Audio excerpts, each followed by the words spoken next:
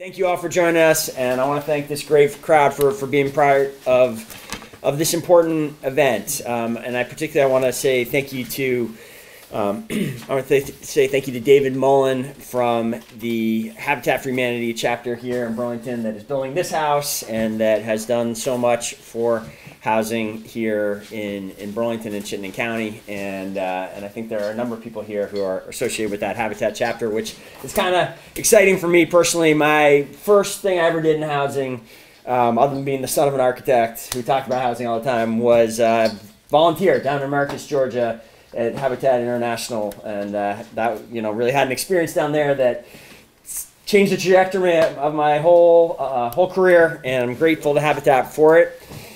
And in many ways, it has defined how I've tried to lead in this role as mayor. And we have asked you all here because we are on the cusp of taking an action as a city that will change the trajectory of housing in this community. So let me explain a little bit by what I mean by that. So from my perspective, I'm kind of partial on this. Burlington is one of America's great small cities.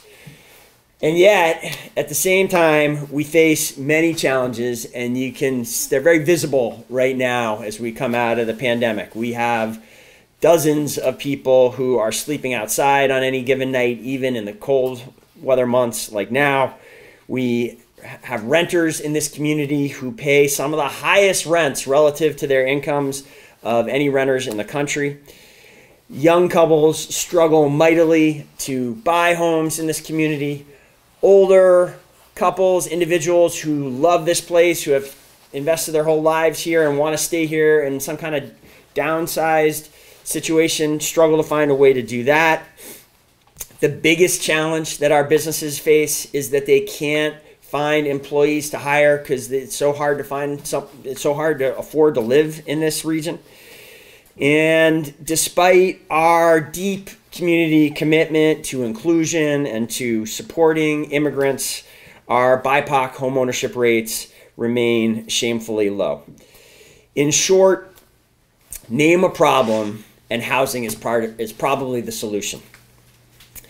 This reality has peaked in the last few years, as I said, as a result of the pandemic and the new pressures that those years brought onto the housing market. But in many ways, this is a problem that has been building for decades. And frustratingly, I would say both frustratingly and hopefully, and that I think it points to the solution, our local land use decisions have contributed greatly to these challenges, as zoning reforms in the 1970s and then again in the 1990s made it much harder to build anything but a single-family home in about 70% of Burlington.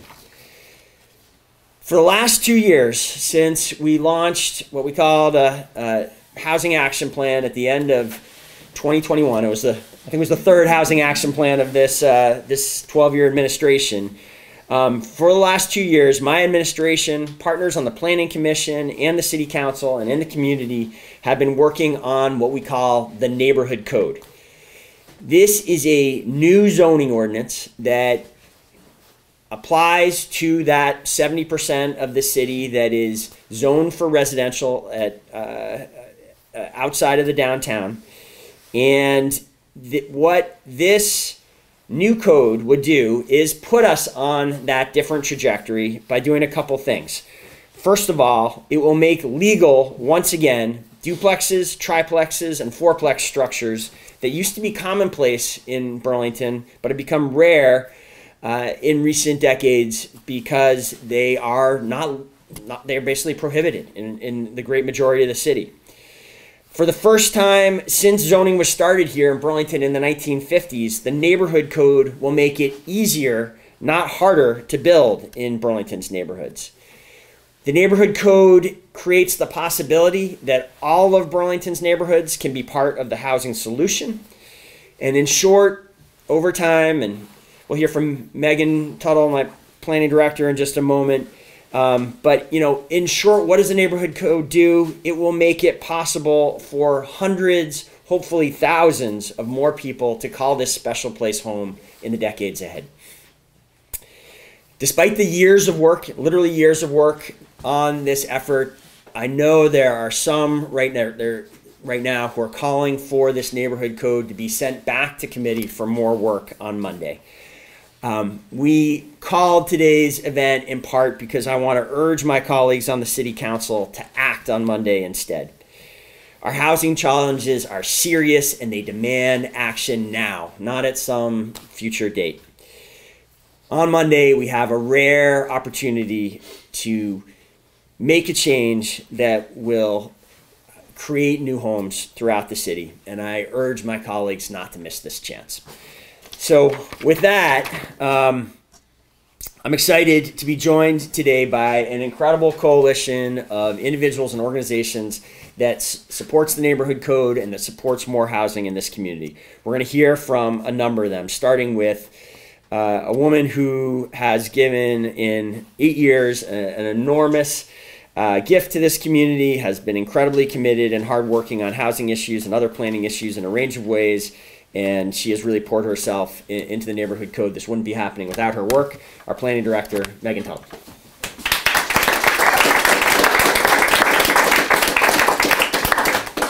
Thank you, Mayor.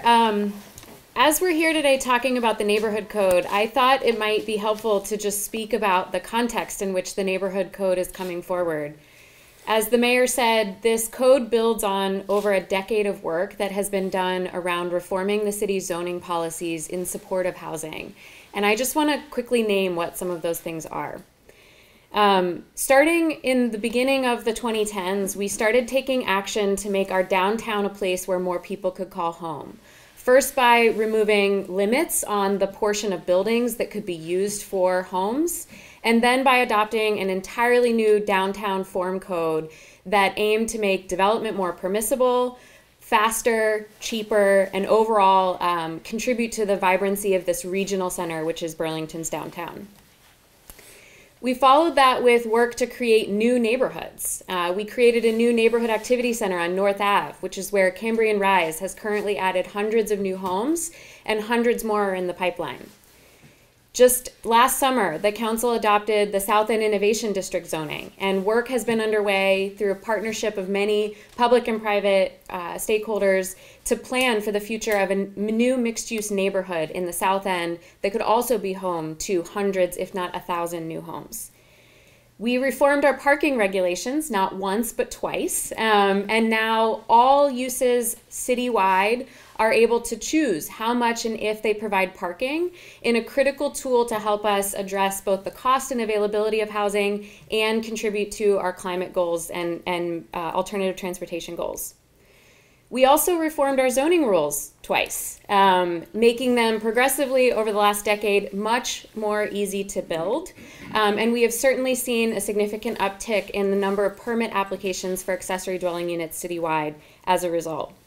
And finally, we also took on the very tough task of balancing short-term rental use with the availability of our housing stock for long-term housing.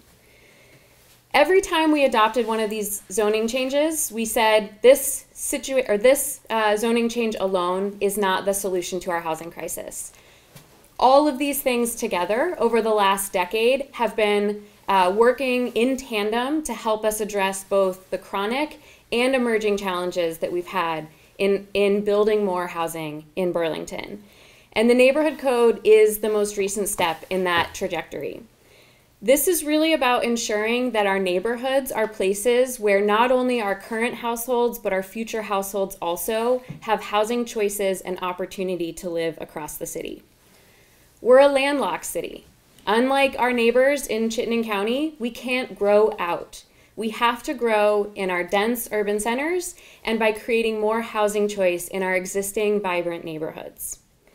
This gives us another tool to do that and also to help us make progress towards our equity and climate goals as well. And I have been proud to work on this, not only on the neighborhood code, but all of these zoning reforms that I've mentioned with essentially everyone that's in this room and many more over the last decade. Thank you.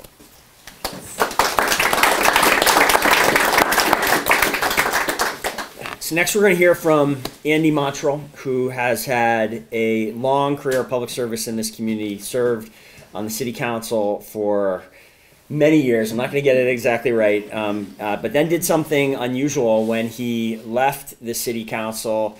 A lot of people never want to step into City Hall again after all those Monday nights. Andy went the other direction and joined the Planning Commission and has now been the chair of the Planning Commission for, I think, the entire time that I've been in office. Maybe not the chair that whole time and before, and has contributed enormously in that volunteer role. And we're very grateful for it. I'm grateful, Andy, that you've taken on the neighborhood code as something that the Planning Commission wanted to get done. So look forward to your thoughts. Thanks. Thank you, Mayor, and thank you, Meagan, for all your work as well. You know, this project and all the zoning projects, really, the Planning Commission does its role, but it's the people behind it and really in front of it, Meagan and her staff, who've just been amazing on this. You know, as the mayor said, I've been involved in the city for a number of years now, and I think this is probably one of the most significant things that I've worked on since I've been part of all of this. Really, I first got on the council, it was in 1994, okay. And one of the first things that we talked about, that was 30 years ago, was a housing shortage that we had. And rental rates were like 1% then or 2%, if that.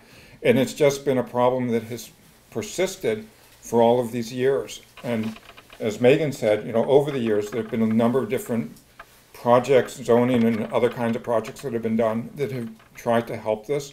And it isn't just one thing that will solve any problem. But this one, the neighborhood code, really is a culmination, and there'll be more after this. But the neighborhood code is a culmination of a lot of these efforts. They're really looking at our neighborhoods and saying, and our city, and saying, what kind of a city do we want to be? Who are we, and what are we? And in all the years that I've been working on these kinds of things, we always have people coming out, speaking to us, sharing their views of it. But the thing that struck me this time that was different from probably most of the other ones that I've worked on is the number of young voices that came out and shared with us what they were looking for, what they needed. I have two kids both in their early 20s, and both have graduated college, and they've left Burlington. They said they just don't see, you know, hopefully they'll come back, but they don't see their opportunities here right now. And one big reason is for the housing.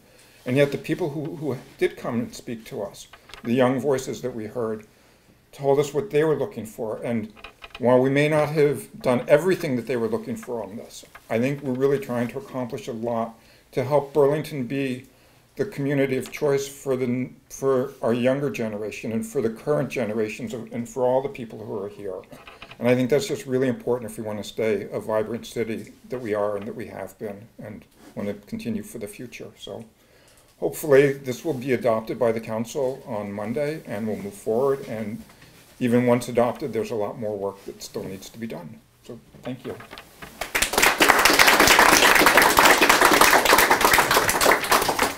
All right, in a moment we're gonna hear from some of those younger voices, but we're gonna have one more really gray-haired folks up here first, and that's I wanted to have our host David Mullin come up here and say a few words.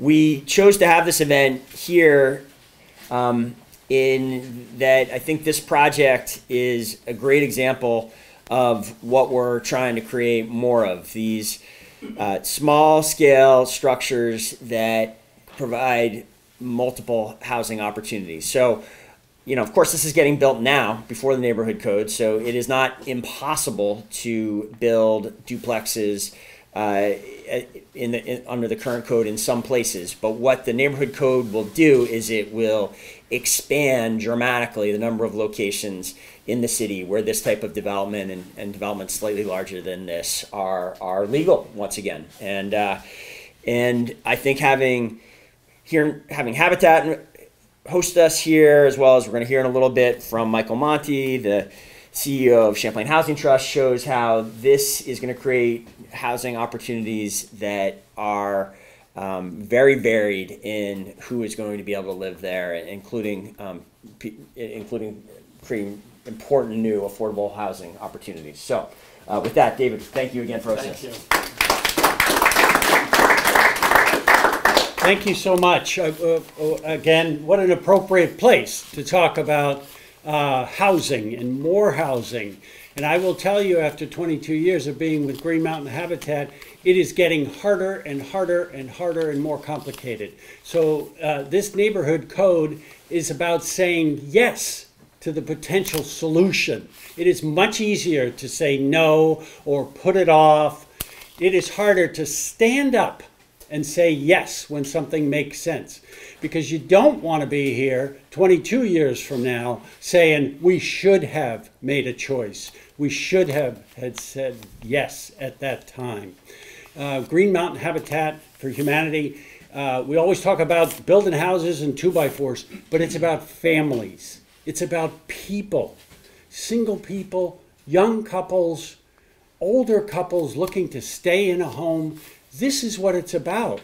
And neighborhood code enables this community to do more of that, because the opposite of that are significant problems for every town in Vermont. And if we don't stand up for codes like this and changes like this, it will not improve. And so Green Mountain Habitat is in favor and hopes that the community will stand up and say yes to that. It'll make a difference to families. And so we're grateful for the opportunity to talk about that and welcome you to a Habitat home.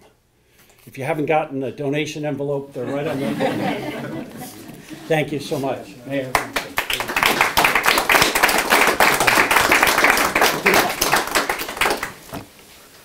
Okay, next we are going to get an opportunity to hear from Tino Rutanhira.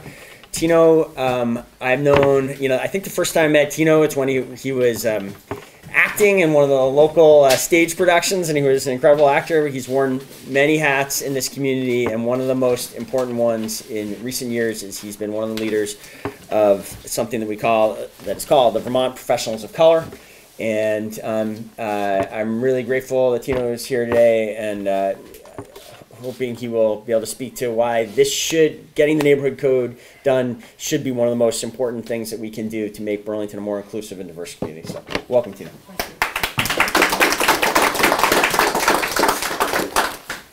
Thank you, Mayor Weinberger and esteemed Vermonters. I'm here to speak on behalf of the community of color. Over the past several years, no matter who you ask, legislators of all parties, businesses of all industries, communities across the state, the answer is to what is Vermont's most existential crisis is unanimously unaffordable, inadequate housing. Yet, by most measures, we are moving backward rather than forward. Vermont can boast of some of the fastest growing per capita non-white population rates in the country. The Vermont Black, Indigenous, people of color population has surged by an astonishing 112% between 2010 and 2020, meaning that the BIPOC community holds the keys to the future of the state of Vermont. Yet, this community is being hurt. It's being hurt the most by racial and housing disparities. For example, a mere 20% of Black Vermonters own their homes compared to 72% of white Vermonters. Despite all the new home construction that we've seen, only a meager 1% of Vermont's total housing units are available for purchase. In Burlington, 62% of homes are renter-occupied, the vast majority of these by people of color.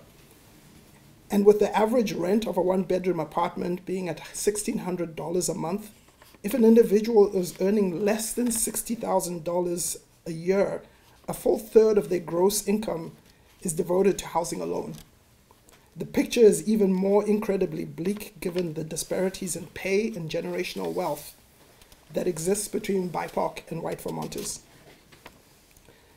Municipalities driven by NIMBY sentiments often employ zoning laws that hinder affordable housing development, exacerbating the challenges faced by the BIPOC community. Vermont's Act 250, intended to preserve landscapes, limits options and perpetuates segregation and racial disparities through exclusionary zoning. We cannot have 85 municipalities signing and adopting a declaration of inclusion. Yet, when it comes to building housing, Vermonters in these same cities and towns are discouraging development. We find ourselves at a crossroads where bold, creative, and comprehensive action is imperative. The housing crisis faced by people in Vermont is nothing short of an emergency demanding an all-hands-on-deck response. We can no longer allow state and local regulatory processes to be weaponized and derail housing opportunities. Housing is a fundamental human right and not a privilege. So if housing is a human right, then it is undeniably right to build housing and to support the neighborhood code. Thank you.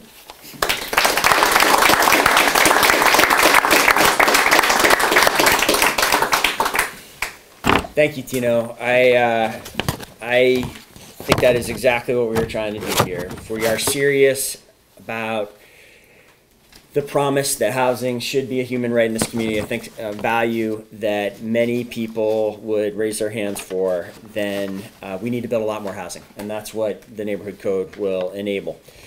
We have only, we're only here at this point, we're only gotten to this important day. We only have the chance to make this really historic vote on Monday.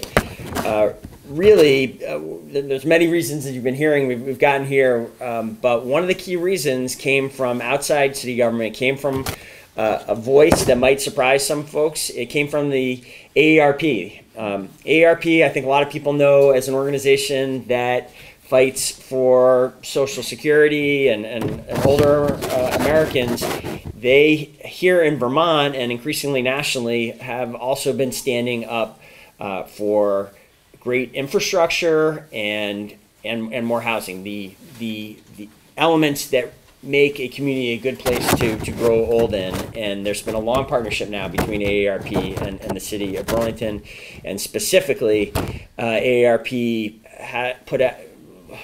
put out this idea years ago of infill development in neighborhoods. And we appreciate their partnership, not only with that spark, but then throughout the process, and then being here today. Kelly Stoddard Poor, the Director of Outreach for AARP, we're so grateful for the partnership. Thank you for being here.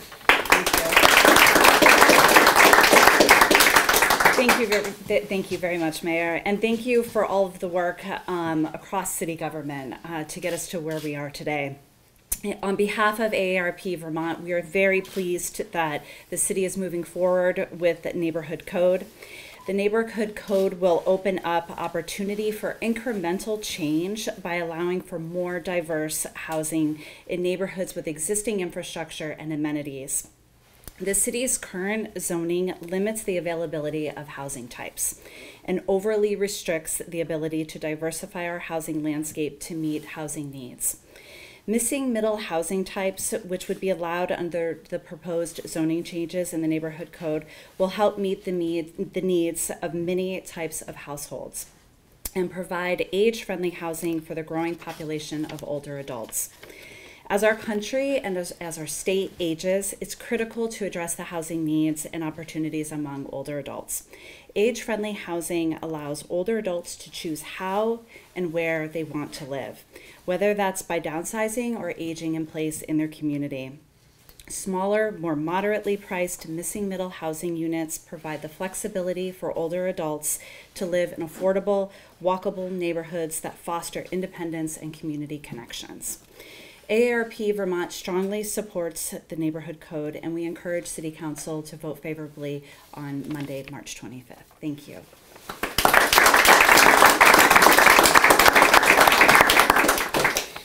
Okay, thank you all for hanging in there with us. You know, this is an issue, as I to the top, that touches so many communities that it's important, I think, that we hear from a broad cross-section of this community. And next up is going to be Bob Duncan, who is long been an architect in this community at his business, Duncan Wisniewski, and who has, over the course of the many months of debate at the City Council, really been quite eloquent about how this change fits into city actions that he's seen take place over a long period of time. I'm really grateful you could be here today, Bob, and share your perspective. Thanks.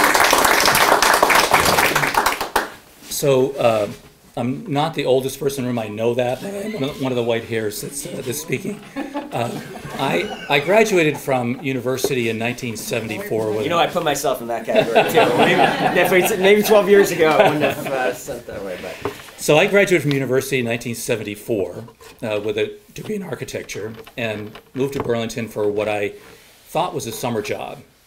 And so now I'm like looking at the Guinness Book of World Records. It's probably the longest summer job in history. So I've been working here for 50 years, and I've been involved in the zoning updates ever since the beginning in the 1970s. And I was amazed and didn't understand in 1975 why we couldn't have 2 buildings on a lot. I didn't understand why we had such restrictive zoning and why people could only live in one place and they couldn't shop in the same place. So I've been looking at this for 50 years, and what I can say for right now is it's been a long time, and it's about time. So it really is important. A couple things about this code that I think maybe people don't really realize. One of them that I think is very important is that you can build more than one building on a lot. And when you look back at the history of what happened in the 70s and 80s, in particular in Burlington, with a lot of our historic buildings that had to have additions added to them, couldn't have a separate building on the lot. Some of those designs are unfortunate. Our community, I think, has suffered architecturally and visually because of that. And I think this code will make a difference in that way so that you can have a second building on a lot. It's really important. The other thing that's really important in this is the reduction in lot size. There are a number of lots in the city that could accommodate another home, another lot, an actually subdivided lot, that up until now can't be done. So that's another important change. And finally, I'll just say that there are some people in the community that are concerned that there's going to be too much happening too fast. I think Meagan indicated that in her remarks, that, and several people have, that this is incremental growth. It is not the panacea to our housing crisis. When I moved here in 1974, it was 1% vacancy rate. I couldn't find an apartment for months. It was really hard. So that aspect hasn't changed. But the incremental growth part is really important because there are so many other things that impact the development of housing. When you have to get an erosion control permit from the Department of Public Works to prove that you're not putting too much stormwater into the city streets, that is a check and balance on the system. Some can argue that it's too strict, others will say it's not strict enough, but the point is there's another way to measure what happens in the city. So I think we just need to be mindful that this has opportunity. It will create opportunity for lots of people, but it will also not be something that's going to change the city dramatically overnight. And I think that's an important thing for councilors to remember. Thank you.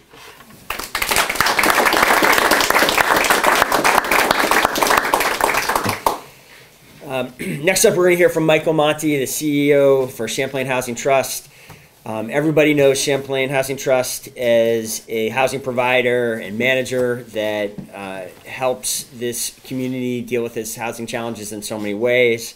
I was very excited a few weeks ago to hear that Champlain Housing Trust is already looking at what the neighborhood code will allow and has some possible plans in the books. I don't know if you're planning on speaking to them, Michael. I hope you are. I think it is exciting to hear that this trusted and critical affordable housing provider sees opportunity in the neighborhood code, and I'm happy to give you a chance to speak to that, Michael. Thank you, appreciate it.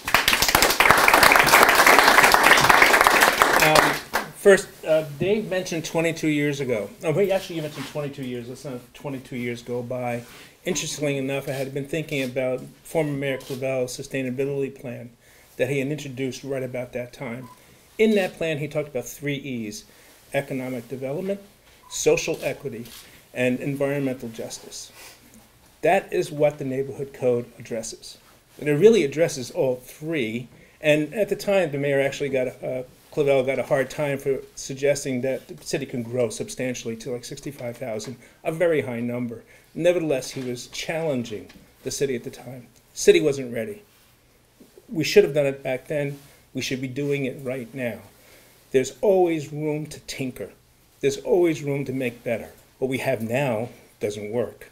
Let's make something that works and we can tinker later. Now, as I was planning with a group of parents who are parents of disabled, we call them disabled adult children, about a new community we want to build at 322 St. Paul Street. It's an older building, used to be 4 units, recently a group home. We began to look and see what we could do with the existing building, and it really wasn't enough. And then we took a look at the neighborhood code.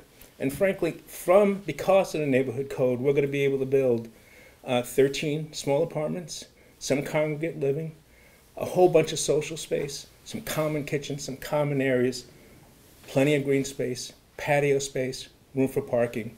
It's going to be a great project. If we don't have the neighborhood code, we can't do that project. And those adult children won't be able to essentially establish an urban community in Burlington. So it's really critical for us to do that. Thank you, Mayor.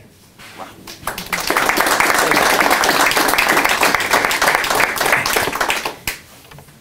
Two more speakers. Another key partner in so much that I've had the privilege to work on the last 12 years, and always a voice for more housing, is the Burlington Business Association and their director, Kelly Devine. Kelly, thank you for being here, doing yet another event together, and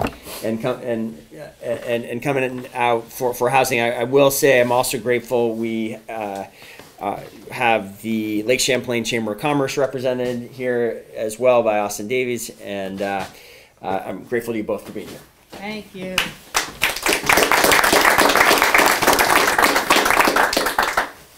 You know, we have two priorities at the Burlington Business Association, one of which is housing. We've had that on the top of our priority list for several years, and we've made some really amazing progress. I want to thank the mayor, Director Tuttle, the members of the Joint Planning Commission and City Council, as well as all the partners here. It really does show that you need a bunch of people working together to make change. I want to especially also thank AARP. They really have been amazing leaders on this particular piece, and we're all trying to together figure out a way to get more housing in this community so more people can live there. We represent over 200 businesses and nonprofits in the Burlington area, and virtually all of them will tell you that staffing is a challenge. We need more housing, and more importantly, affordable housing across the spectrum. It's critical to moving people forward, from the most high-paying jobs in our community down to everyday staffing jobs. People cannot hire, or they have people pass jobs over because they can't find a place to call home here.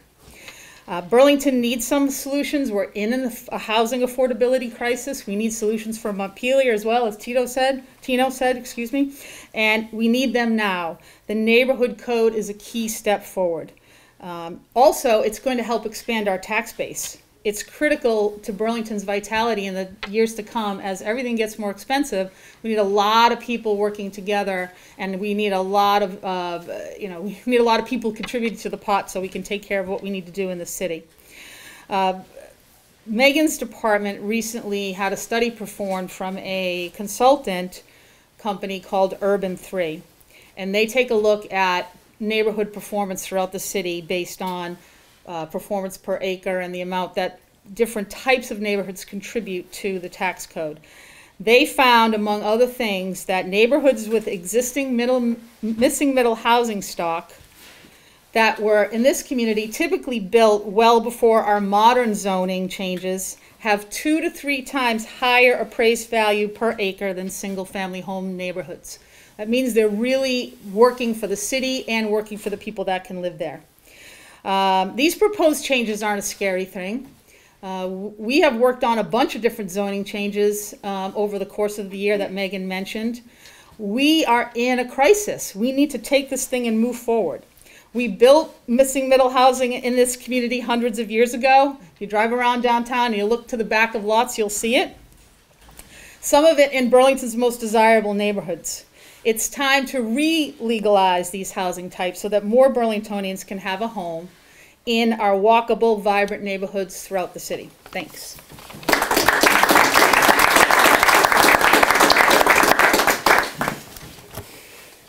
Finally, we are going to get to hear from Jack Tiano, who is a member of an organization called VPOP, Vermonters for People-Oriented Places, and he also lives in this community. And I just want to say thank you to Jack and his colleagues at VPOP, who have completely changed over the last couple of years the discussion about housing in this community. the big reason that for so long it was almost impossible to make pro-housing reforms is that the people who had concerns about what might get built next to them, they were engaged in these issues and they would show up, and there was no voice on the other side saying we need more housing. That is hopefully now forever changed by VPOP and younger people who understand what's at stake with these housing decisions and are coming out again and again and again to call for change. And I appreciate Jack being here today to do that one more time.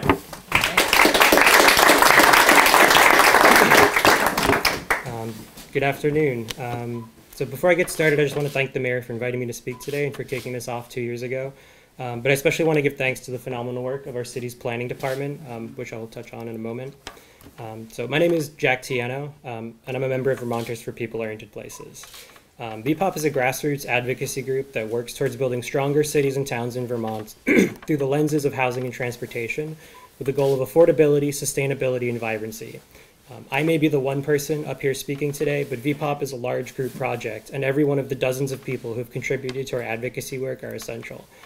I'd throw out some names, but we don't have the time for how many names there are to say. We're a nonpartisan group that is really united in a politics that is not determined by party affiliation, but by wanting to truly understand what drives something like our housing crisis so that we can make the changes needed to put us behind us as quickly and as fairly as possible. And as it turns out, zoning is a big deal. And so needless to say, we've been very involved throughout the neighborhood code process. There's a lot that I could say about the neighborhood code, believe me. But today, I just want to highlight what I think has been the primary motivating factor for us as advocates and what has given us the energy to stay so engaged on the neighborhood code for so long, and that's equity. You might hear some redundancies. I'm the last speaker, so there's not a lot of new ground to cover. So Burlington, like many places across the country, has made housing policy mistakes in its past that have been hugely detrimental to the city and its residents. In both the 70s and the 90s, Burlington enacted significant downzonings on its residential neighborhoods that effectively froze those places in time and locked the door for home ownership and housing stability for generations of future Burlingtonians. I don't think it's necessary to assume the motives behind why those changes were made, but I think it's enough to just look at the consequences.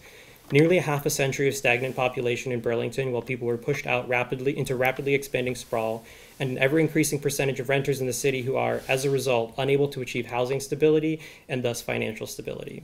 The neighborhood code directly acknowledges and dismantles this history of exclusionary zoning and walks the talk in its proclamation that Burlington is for everybody. I want to close out with what this means to me personally. I moved here in 2011 to go to Champlain College, started renting in 2014, and have been renting ever since. My partner and I have been living near Marble Avenue for the past couple of years in a tiny one-bedroom apartment. It was supposed to be temporary, but there's not a lot of options, so temporary has become 4 years and counting. With every year that goes by, our lives become more deeply enmeshed with this pocket of the city, and it became more painful to know that eventually we would probably have to leave this neighborhood, or even the city, against our will in order to find stable housing, especially if we ever wanted to start a family. I've been primarily engaged on neighborhood code from a big picture and long-term perspective. But yesterday on a walk, looking in backyards and visualizing secondary structures, I realized that there could be more opportunities for housing and even ownership on my street and soon. For the first time in years, I felt a spark of tangible hope that I personally might actually be able to choose to stay there in what has become my neighborhood, which is something that I have not let myself believe would be practical for a long time. And so in summary, I think the neighborhood code is one of those rare spreadsheets that manages to both right historical wrongs and inspire hope in the future. And it is honestly something that everyone in Burlington should be immensely proud of. Thanks.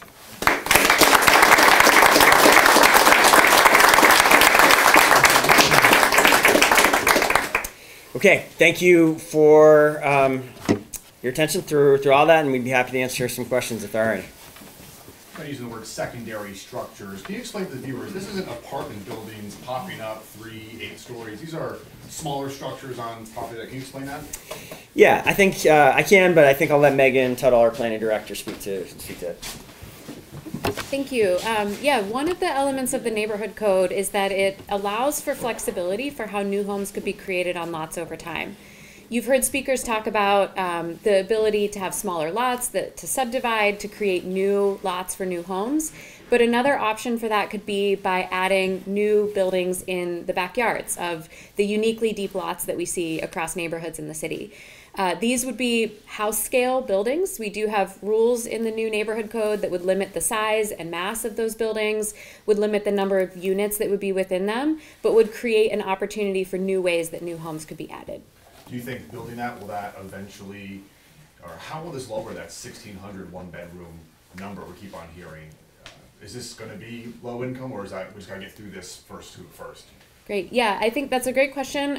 You've certainly heard from partners here today who have talked about the opportunities that the neighborhood code could open for them to come to the table to bring new affordable housing that's really truly protected in some way to the city. We also know from the experience of other communities that have pursued a similar slate of zoning reform over a long period of time that together these changes start to make a difference. We've seen in communities like Minneapolis that has really consistently pursued changes that rents have slowed. Austin, other cities that have had housing at the top of the list through zoning changes like the neighborhood code, but also through changes like densifying downtowns and other growth areas like we've done as well. These things start to make a difference in terms of helping not only to alleviate vacancy rates, but help relieve the pressure on rent growth. And to be clear, this is going to be in already existing lots. This doesn't infringe on Act 250 at all? Is for most of the projects that we're talking about, I think Act 250 will have a limited impact. But, I think one of the things that we're looking to is the potential that, new small developers could help create homes in our communities. And so we think that there are some additional changes that Act 250 could make to make sure that that's not a barrier to implementation in the future. Thank you. Mayor, you mentioned that at the beginning that you want the city council to pass the neighborhood code and not send it back to committee. If it goes to committee, there's no guarantee it won't come up again and they'll pass it in the future. What's the concern about the potential of it going back to committee on Monday? So, Pat, it has been my experience over the last 12 years that when you have an opportunity to take an action to address our biggest challenges, you should take it, and you should. That is the way we get big things done. I remember very early on, in the time that I was mayor, there was a chance to make one of the parking reforms that Meagan referenced, and we chose instead to send it back to committee for a little study. It was, I think, 7 years before it got back to the city council. So I don't want to see that happen again with something this important. As you heard from Bob Duncan and others, this is righting historical wrongs that go back to the 90s and the 70s. These are changes that are long overdue. We shouldn't wait any longer than Monday to put them in practice. I do want to go back just to Ike's point about, Act 250 absolutely matters for Burlington and every community in the state that wants to build more housing. There's a lot that is solely within the city's discretion, but ultimately, even in Burlington right now, the largest city by far in the state, most projects that go forward, not every single one, but most projects, including neighborhood code projects, will be subject in one way or another to Act 250 if changes aren't made. And it appears we are at risk of going through, talk about changes that are long overdue. That it has been more than 50 years now since there have been any material changes to Act 250.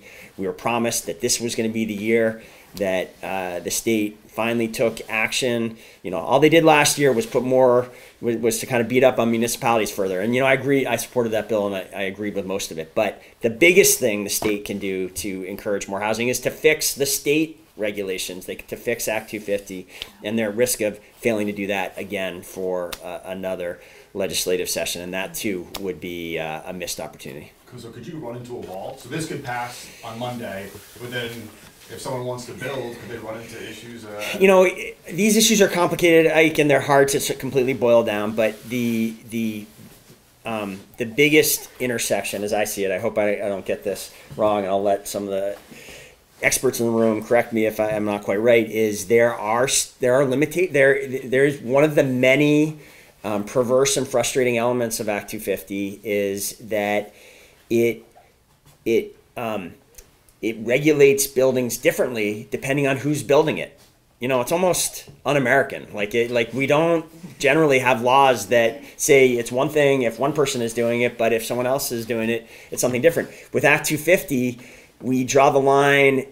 We say that if a quad fourplex was being built by a builder that had already built other projects in the community, that might trigger Act 250 in certain situations where, and by doing that trigger, you add a whole level of costs and review and delay that probably makes it impossible for that project to get built. So I think will happen less in less in Burlington than in other areas for a variety of reasons, but absolutely the full potential of the neighborhood code will only be unlocked if the state takes further action to reform Act 250 as well. Thank you, Mayor.